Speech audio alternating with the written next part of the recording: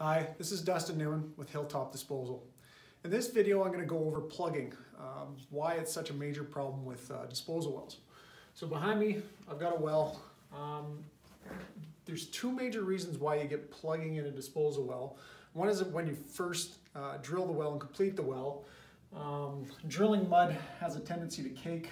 Well, it does cake along the inside of your formation, and it's meant for the drilling fluid not to get pushed back into your formation. So after you start injecting fluid, while you're running into that barrier that's up against your formation, not allowing fluid to go past.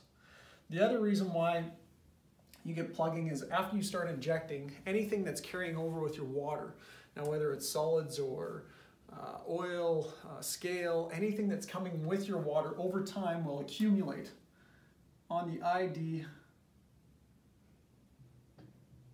of your formation, and over time that'll get thicker and thicker until you can't push any more water through it, and your injection rates drop, your pressure climbs, and your injection rates drop. Now, I have put a graph together to help determine if you got plugging as an issue. So this is a graph of injection rate versus friction pressure at 1450 meters. I've got the different size injection strings on here. So you got 3.5, 4.5, 5.5, 7 inch, and 8.5/8. You got friction pressure loss across the bottom in MPa, and injection rate in cubes a minute up the side. So if you're trying to troubleshoot, okay, what's the problem with my well? Why can't I inject water?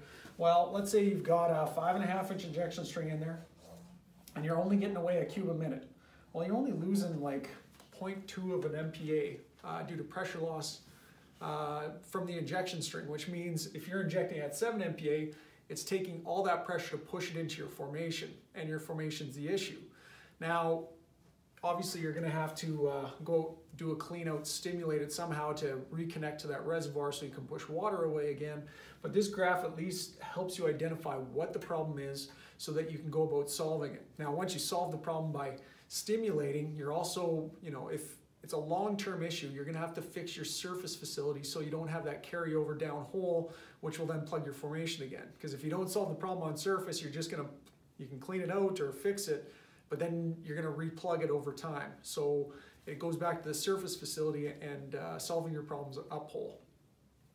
If you want a copy of this graph, I'll send you one for free, a PDF copy. All you have to do is email me the depth of your formation, and whether you want metric or imperial units. I'll send this to you for free. In the next videos, I'll go into greater detail about plugging due to drilling and plugging from long-term accumulation. Those videos are below.